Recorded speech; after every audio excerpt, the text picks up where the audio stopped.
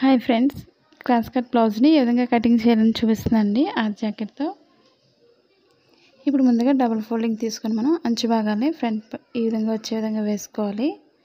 ముందుగా మనకి blouse loose కోసం కింద ఖర్చు భాగానికి మనం మార్క్ చేసుకోవాలి.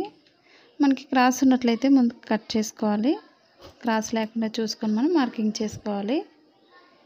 ఇప్పుడు బ్లౌజ్ నడుము భాగానికి లూజ్ కోసం ఈ విధంగా కింద మార్క్ చేసుకోవాలి. ఖర్చు భాగానికి ఒక పావు ఇంచు ఉంటే సరిపోతుంది. బెల్ట్ భాగం కోసం మనం వేరొక ముక్కని యాడ్ చేసుకోవాలి. ఇప్పుడు రెండు ఖర్చు భాగాన్ని మధ్య ఫోల్డ్ చేసి మనం మార్కింగ్ చేసిన దగ్గర ఈ విధంగా వేసుకోవాలి బ్లౌజ్ పొడవు భాగాన్ని. ఇప్పుడు వెనక భాగం డాట్స్ కోసం ఒక 1 ఇంచ్ ఎక్స్ట్రా మార్క్ చేసుకోవాలి. ఇప్పుడు మనకి కింద మార్కింగ్ చేసిన దగ్గర నుంచి డీప్ ఎంత అవుతుందో కరెక్ట్గా డీప్ భాగానికి ఒక మార్క్ చేసుకోవాలి. ఖర్చు భాగానికి పావు ఇంచ్ ఎక్స్ట్రా పైకి తీసుకోవాలి. ఇప్పుడు మెడ భాగానికి లూజ్ తీసుకోవాలి. ఈ విధంగా మనం డీప్ దగ్గర పట్టుకొని షోల్డర్ దగ్గర లూజ్ తీసినట్లయితే మనకి షోల్డర్ జారకుండా కరెక్ట్గా వస్తుంది. స్టిచ్చింగ్ పాయింట్ దగ్గర ఒక మార్కింగ్ ఖర్చు భాగానికి పైకి పావు ఇంచ్ ఎక్స్ట్రా తీసుకోవాలి పొడవు భాగానికి. ఇప్పుడు షోల్డర్ దగ్గర ఖర్చు భాగంతో ఒక మార్కింగ్ స్టిచ్చింగ్ పాయింట్ దగ్గరికి ఒక మార్క్ చేసుకోవాలి. ఇప్పుడు షోల్డర్ నుంచి చంక భాగానికి మార్క్ చేసుకోవాలి. కింద మార్కింగ్ దగ్గర నుంచి ఈ విధంగా బ్లౌజ్ తీసుకొని మనం చంక భాగానికి మార్క్ చేసుకోవాలి. స్టిచ్చింగ్ పాయింట్కి ఒక మార్కింగ్, ఖర్చు భాగానికి ఒక మార్క్ చేసుకోవాలి. మనకు లూజ్ని బట్టి ఒక మార్క్ చేస్తున్నాను. ఇప్పుడు మెడ భాగానికి మార్క్ చేసుకోవాలి. కటింగ్ కోసం ఒక మార్క్ చేస్తున్నాను ఈ విధంగా. ఇప్పుడు షోల్డర్ నుంచి చంక భాగానికి స్ట్రైట్గా మార్కింగ్ తీసుకోవాలి. ఇప్పుడు చంక భాగం లూజ్కి మార్కింగ్ చేస్తున్నాను. ఖర్చు భాగానికి ఒక మార్కింగ్, స్టిచ్చింగ్ పాయింట్కి ఒక మార్క్ చేసుకోవాలి. మన బ్లౌజ్ లూజ్ ఎంత అవుతుందో బ్లౌజ్ లూజ్ భాగానికి ఒక మార్క్ చేసుకోవాలి. మనకు స్టిచ్చింగ్ పాయింట్ దగ్గరికి ఒక మార్క్ చేసుకోవాలి.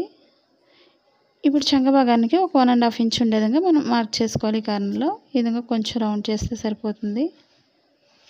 ఇప్పుడు మనకి బ్యాక్ పార్ట్తోనే చంక భాగానికి లూజ్ చూసుకోవాలి. స్టిచ్చింగ్ పాయింట్ దగ్గర నుంచి ఈ విధంగా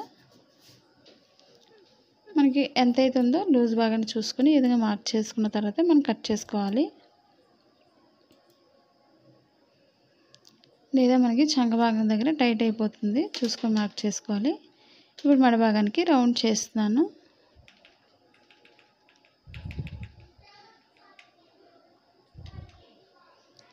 ఈ విధంగా మనం మోడల్ కావాలన్నట్లయితే మనకి మోడల్ కూడా డిజైన్ ఈ విధంగా మార్క్ చేసుకోవచ్చు. లేదా రౌండ్ నెక్ కావాల్సిన వాళ్ళకి రౌండ్ నెక్ కట్ చేసుకోవచ్చు.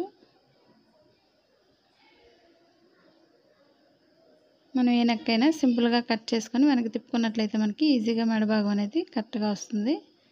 ఈ బ్లౌజ్ చుట్టూ కూడా మనం ఈ విధంగా జరిగిపోకుండా చుట్టూ కట్ చేసుకోవాలి.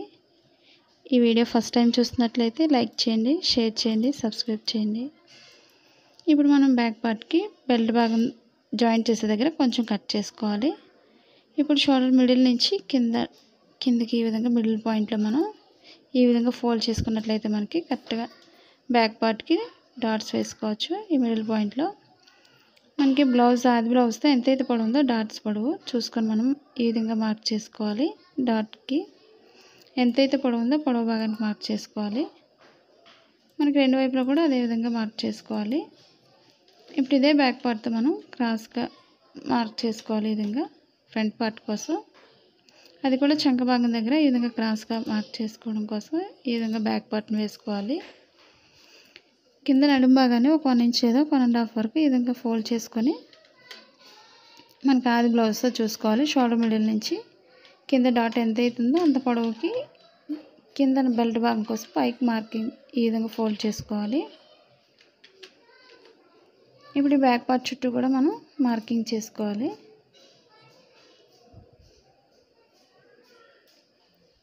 ఇప్పుడు ఫ్రంట్ పార్ట్కి స్టిచ్చింగ్ పాయింట్ దగ్గర మార్క్ చేసుకోవాలి. ఓపెన్ సైడ్ ఎప్పుడు కూడా మనకి పైకే మార్కింగ్ చేసుకోవాలి, మెడ భాగం చిన్నది కాబట్టి. ఇప్పుడు ఉక్సుల భాగంతో మెజర్మెంట్ తీసుకోవాలి. మనం ఫ్రంట్ పార్ట్కి ఎప్పుడు కూడా ఉక్సుల భాగంతోనే మెజర్మెంట్ చూసుకోవాలి. స్టిచ్చింగ్ పాయింట్కి ఈ విధంగా మార్క్ చేసుకొని మనం స్టిచ్చింగ్ పాయింట్ దగ్గర నుంచి ఈ విధంగా స్క్వేర్లా మార్క్ చేసుకోవాలి. ఇప్పుడు స్టిచ్చింగ్ పాయింట్ నుంచి లోతు భాగం తీసుకోవాలి. ఈ విధంగా మనకు సరిపోతుందో లేదో ఈ విధంగా చూసుకోవాలి. మనకి కొంచెం మిగిలినట్లయితే కిందకి మార్కింగ్ చేసుకోవాలి స్టిచ్చింగ్ పాయింట్కి. ఇప్పుడు స్టిచ్చింగ్ పాయింట్ నుంచి మధ్యలో డాట్ కోసం కింద ఖర్చు భాగానికి ఒక 1 ఇంచ్ ఎక్స్ట్రా కిందకి మార్క్ చేసుకోవాలి. ఇప్పుడు షోల్డర్ మిడిల్ నుంచి కింద డాట్కి ఎంత అయితే పొడవు ఉందో మనం మార్కింగ్ చేసిన మిడిల్ పాయింట్కి మనం మార్క్ చేసుకోవాలి లోతు భాగం కోసం. సన్నగా ఉండే వాళ్ళకి పైనుంచి లోతు భాగం సరిపోతుంది, లావుగా ఉండే వాళ్ళు మాత్రం కొంచెం కింద నుంచి మార్క్ చేసుకోవాలి.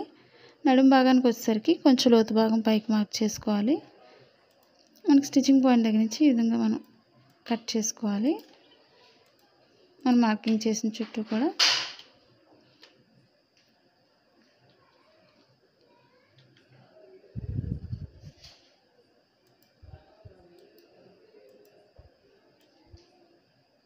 మనం కాదు జరిగిపోకుండా చుట్టూరు కూడా బార్డర్ చుట్టూరు ఈ విధంగా కట్ చేసుకోవాలి.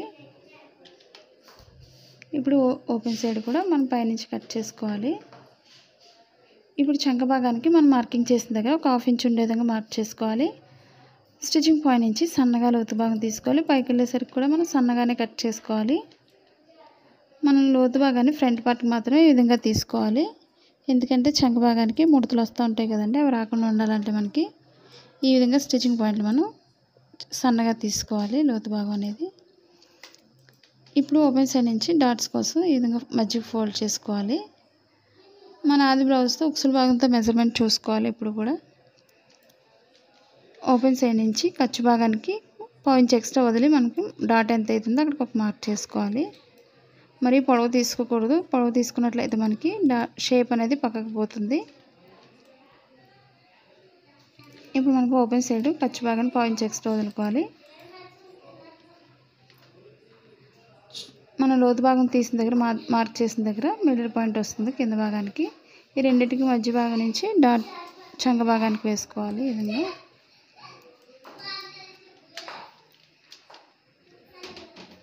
ఇప్పుడు మనం షేప్ పట్టి తీసుకోవాలి. ఇప్పుడు అది కూడా ఉక్సుల భాగంతో తీసుకోవాలి మెజర్మెంట్. ఎప్పుడు కూడా ఓపెన్ సైడ్ కింద కూడా మనకి ఖర్చు భాగానికి 1/2 ఇంచ్ ఎక్స్ట్రా వదులుకోవాలి. ఓపెన్ సైడ్ ఎప్పుడు కూడా 3.5 ఇంచెస్ పొడవు తీసుకోవాలి. నడుము భాగానికి 2.5 ఇంచెస్ పొడవు తీసుకోవాలి. ఈ విధంగా ఖర్చు భాగానికి ఒక మార్కింగ్, స్టిచ్చింగ్ పాయింట్కి ఒక మార్క్ చేసుకోవాలి. మనకు లూజ్ని బట్టి ఒక మార్క్ చేసుకోవాలి. ఇప్పుడు పైనుంచి లోతు భాగం తీసుకుంటూ నడుము భాగానికి కలుపుకోవాలి. మనకు లూజ్ ఎంత అవుతుందో లూజ్ భాగం దగ్గర నుంచి ఈ విధంగా కట్ చేసుకోవాలి. లోతు భాగం మనకి క్లాత్ తక్కువ ఉన్నట్లయితే రెండే తీసుకొని వెనక భాగానికి వేరే కలర్ని మనం అటాచ్ చేసుకోవచ్చు. ఇప్పుడు ఓపెన్ సైడ్కి ఓపెన్ ముక్కలు తీసుకోవాలి. అది కూడా స్ట్రైట్గా ఉండే భాగాన్ని తీసుకోవాలి. ఉక్సుల భాగానికి ఒకటి, తాళ్ళ భాగానికి ఒకటి తీసుకోవాలి. ఇప్పుడు మనం హ్యాండ్స్ తీసుకోవాలి. 2 హ్యాండ్స్ కోసం 2 ఫోల్డింగ్స్ తీసుకొని ఇదే భాగాన్ని మధ్యకి ఫోల్డ్ చేసుకోవాలి. మన 4 ఫోల్డింగ్స్ కరెక్ట్గా ఉన్నాయో లేదో చూసుకున్న తర్వాత మనం మార్కింగ్ చేసుకోవాలి. ఇప్పుడు హ్యాండ్ లూజ్ తీసుకోవాలి. ఇప్పుడు ప్లెయిన్ బ్లౌజ్కి ఎప్పుడు కూడా కింద భాగానికి ఒక 1.5 ఇంచ్ ఉండే విధంగా మార్క్ చేసుకోవాలి. ఇప్పుడు అక్కడి నుంచి మనకి షోల్డర్ దగ్గర స్టిచ్చింగ్ పాయింట్కి ఒక మార్కింగ్, ఖర్చు భాగానికి ఒక మార్క్ చేసుకోవాలి. మనకి లూజ్ ఎంత అవుతుందో లూజ్ భాగానికి చంక భాగం దగ్గర ఒక మార్క్ చేసుకోవాలి ఖర్చు భాగంతో. ఇప్పుడు స్టిచ్చింగ్ పాయింట్ దగ్గరికి ఒక మార్క్ చేసుకోవాలి పొడవు భాగానికి. ఇప్పుడు చంక భాగానికి స్టిచ్చింగ్ పాయింట్కి ఒక మార్కింగ్, ఖర్చు భాగానికి ఒక మార్క్ చేసుకోవాలి. ఇప్పుడు షోల్డర్ దగ్గర 1 ఇంచ్ వరకు స్ట్రైట్ తీసుకొని ఈ విధంగా లోతు భాగం తీసుకోవాలి చంక భాగానికి. ఇప్పుడు పైనుంచి ఈ విధంగా లోతు భాగం తీసుకోవాలి చంక భాగం దగ్గర. ఎక్స్ట్రా భాగాన్ని కట్ చేసుకోవాలి. స్టిచ్చింగ్ పాయింట్ దగ్గర కొంచెం కట్ చేసుకోవాలి. లోపల ఫోల్డింగ్ దగ్గర షోల్డర్ మిడిల్లో కూడా కొంచెం కట్ చేసుకోవాలి. ఇప్పుడు హ్యాండ్స్కి మనం లోతు భాగం తీసుకోవాలి. అది కూడా రైట్ సైడ్ సెంటర్ లోపలికి వచ్చే విధంగా వేసుకొని ఒక దానిపై వేసుకోవాలి. ఇప్పుడు స్టిచ్చింగ్ పాయింట్ నుంచి మనం సన్నగా లోతు భాగం తీసుకోవాలి. ఇప్పుడు స్టిచ్చింగ్ పాయింట్ నుంచి సన్నగా లోతు భాగం కట్ చేసుకోవాలి. ఈ విధంగా స్టిచ్చింగ్ పాయింట్లో కొంచెం కట్ చేసుకోవాలి. ఈ లోతు భాగం ఎప్పుడు కూడా బ్లౌజ్ ఫ్రంట్ పార్ట్కి రావాలి. అది తెలియడం కోసం మనం స్టిచ్చింగ్ పాయింట్లో కట్ చేసుకోవాలి. రైట్ రాంగ్ అనేది కూడా ముందే మార్క్ చేసుకోవాలి. వెనక భాగానికి ముందు భాగానికి కూడా. ఇప్పుడు మనం బ్యాక్ పార్ట్ కోసం స్ట్రైట్గా ఉండే భాగాన్ని తీసుకోవాలి. బెల్ట్ భాగం కోసం ఒక 2 ఇంచెస్ వెడల్పు ఉంటే సరిపోతుంది.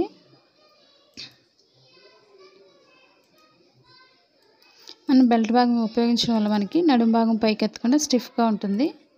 మనం క్రాస్ కటింగ్ ఎప్పుడు కూడా క్రాస్గా ముక్కలు కట్ చేసుకోవాలి. క్రాస్గానే మనం జాయింట్ చేసుకోవాల్సి ఉంటుంది. మనకు ఒక 1 ఇంచ్ వెడల్పు ఉంటే సరిపోతుంది మెడ భాగం కోసం.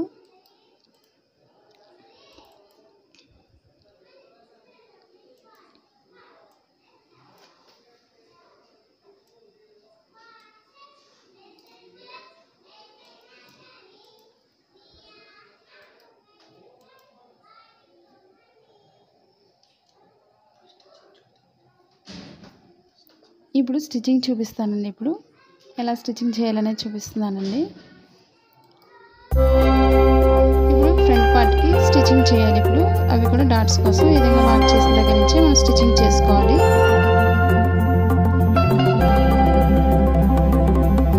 ఇప్పుడు కింద డాట్ చూసి తీసుకోవాలి. ఇప్పుడు ఈ మార్క్ చేసిన దగ్గర నుంచి స్టిచ్ చేసుకోవాలి. ఇప్పుడు చిన్న భాగం డాట్ని స్టిచ్ చేసుకోవాలి. ఎండింగ్ మాత్రం వెనక్కి ముందుకి ఈ విధంగా మనం స్టిచ్ చేసుకోవాలి. ఇప్పుడు షేప్ పట్టి తీసుకోవాలి. మనకు వేరే కలర్ ఉన్నట్లయితే పైన యాడ్ చేసుకోవాలి మెయిన్ పార్ట్కి. స్టిచ్చింగ్ ఎప్పుడు కూడా మనకి షేప్ పట్టి స్టిచ్చింగ్ చేసుకోవాలి. వెనక్కి మనం స్టిచ్ చేసిన వాళ్ళ నుంచి స్టిచ్ చేసుకోవాలి.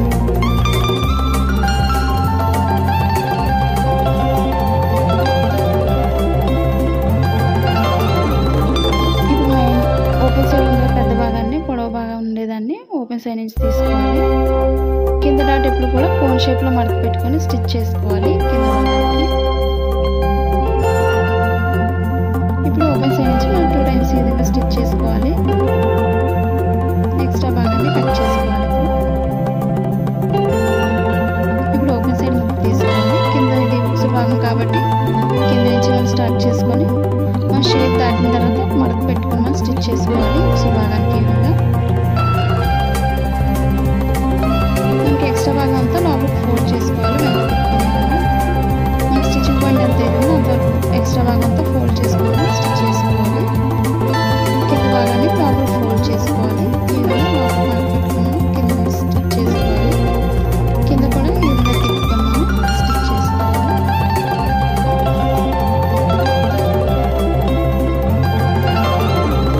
మనం ఓపెన్ కట్ చేసుకుని ఈ విధంగా జాయింట్ చేసుకొని రెండు కూడా ఒక సైడ్ మాత్రం అంచు కుట్టుకోవాలి. ఈ విధంగా ఒక లైన్ స్టిచ్ చేసుకోవాలి.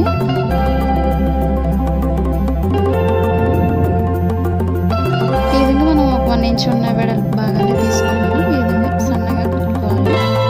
ఇప్పుడు మనం ఓపెన్ సైడ్ నుంచి మెడ భాగానికి ఈ విధంగా స్టిచ్చింగ్ చేసుకోవాలి. ఇప్పుడు ఎక్స్ట్రా భాగాన్ని కట్ చేసుకోవాలి షోల్డర్ దగ్గర. ఇప్పుడు మనకి జాయింట్ వెనక్కి తిరగడం కోసం అన్నమాట ఈ విధంగా కొంచెం కట్స్ పెట్టుకోవాలి మన స్టిచ్చింగ్ పాయింట్ వరకు. ఇదే ఎక్స్ట్రా భాగాన్ని పైకి పెట్టుకుని స్టిచ్ చేసుకోవాలి ఎక్స్ట్రా భాగం దగ్గర. ఇప్పుడు మనం అవి చేతి వర్క్ చేసుకోవాలి హెమ్మింగ్ వర్క్. నేను బ్యాక్ పార్ట్కి ఈ విధంగా పైపింగ్ చేస్తాను కాబట్టి ఫ్రంట్ పార్ట్కి నేను మెడ భాగాన్ని ఈ విధంగా అటాచ్ చేస్తాను. ఇప్పుడు షోల్డర్ దగ్గర బ్యాక్ పార్ట్కి ఫ్రంట్ పార్ట్కి కూడా ఈ విధంగా జాయిన్ చేసుకోవాలి. షోల్డర్ దగ్గర ఎప్పుడు కూడా 2 టైమ్స్ స్టిచ్ చేసుకోవాలి. ఎందుకంటే గట్టిగా ఉండడం కోసం. లేదంటే ఒక కుట్టు అయితే మనకు ఊడిపోతుంది కాబట్టి 2 టైమ్స్ స్టిచ్ చేసుకోవాలి. ఇప్పుడు మనం హ్యాండ్స్ని అటాచ్ చేసుకోవాలి. మనకు లోతు బాగా ఉండేదాన్ని ఎప్పుడు కూడా ఫ్రంట్ పార్ట్కి మొత్తం వేసుకోవాలి. మిడిల్ నుంచి మన షోల్డర్ మిడిల్ నుంచి కటింగ్ చూసుకోవాలి. ఈ విధంగా స్టిచ్ చేసుకోవాలి. కరెక్ట్గా షోల్డర్ మధ్యలో మనం కటింగ్ పెట్టుకున్న మధ్యలో స్టిచ్ దానికి ఈ విధంగా కరెక్ట్గా ఈ విధంగా